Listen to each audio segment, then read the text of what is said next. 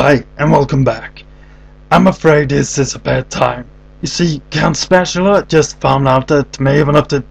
Elisa Hansen has gotten married to Paul Dugan, and now he's sort of... Well, see for yourselves.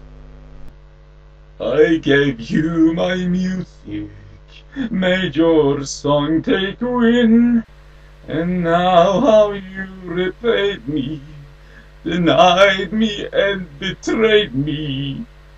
He was bound to love you when he heard you sing, Maven, Maven.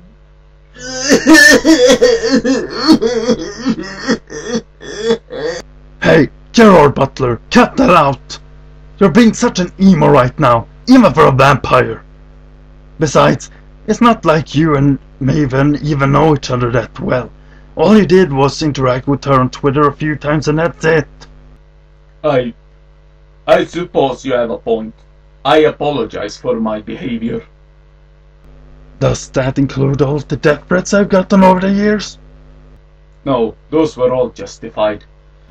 Anyway, the most important thing is that Elisa finds true happiness, and if Poe is the one to bring her that, so be it.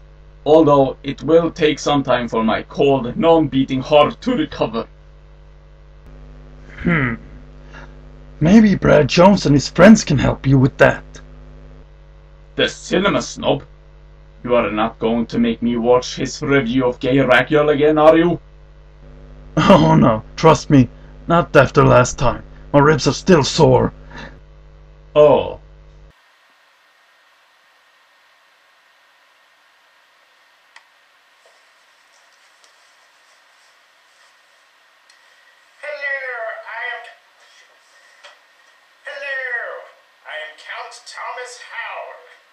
Your host for this evening's festivities.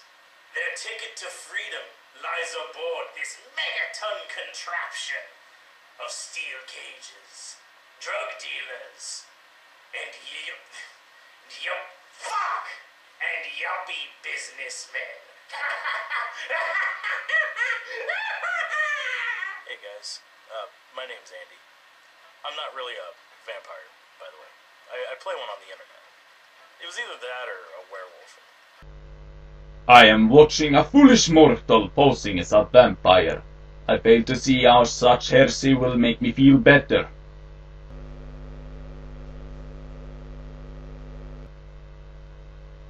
What? Keep watching. Not enough people review movies as vampires. What are you talking about? Just the other day I saw a sexy vampire review from Dusk Till Dawn.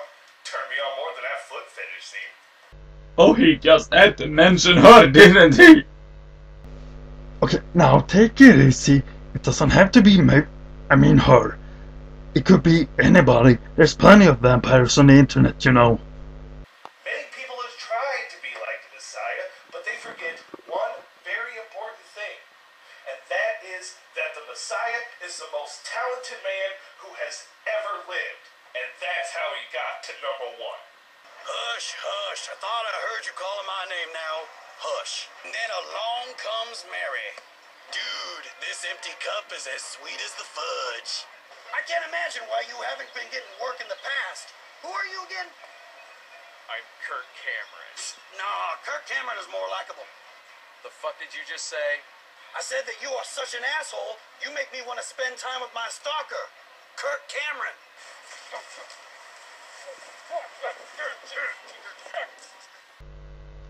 And now a man dressed as the Son of God. I am unsure if I should be delighted by this blasphemy or be terrified by the use of Christian imagery. I had to read the prologue from Awoken in character because of you. You just keep watching, okay? Wait, what's that? Oh, it's like a video response. Okay, so, as if this whole internet reviewing thing wasn't bad enough, now we have these two guys from who fucking knows where. They think because they put on a silly costume, they have the right to tell you and me what's good and what's bad? It's bullshit. This guy's wearing wearing a shitty store-bought vampire costume that makes him look like Bela Lugosi's movie.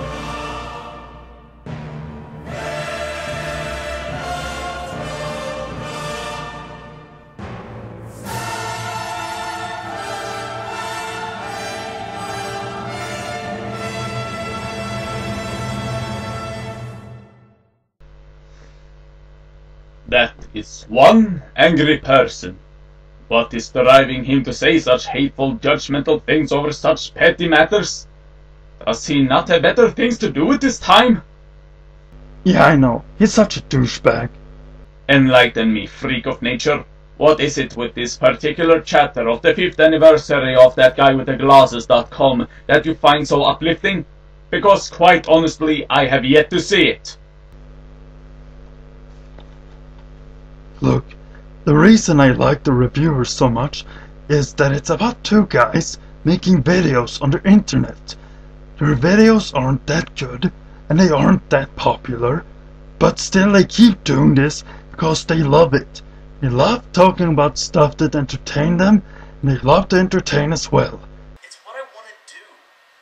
I love movies. I love being funny. I love talking about the movies I like. You liked Snakes on a Train?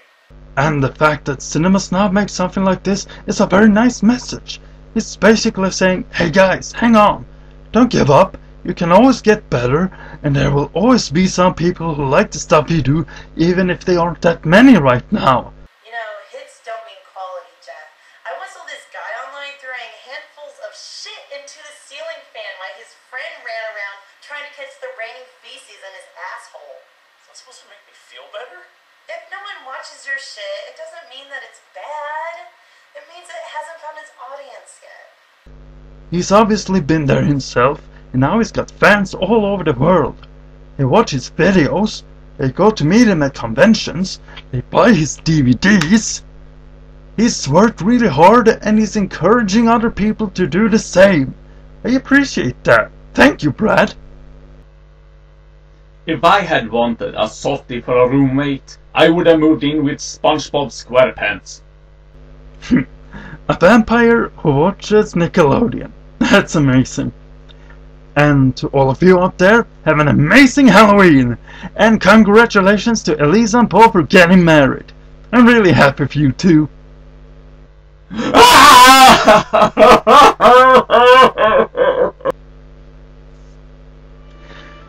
Here we go again!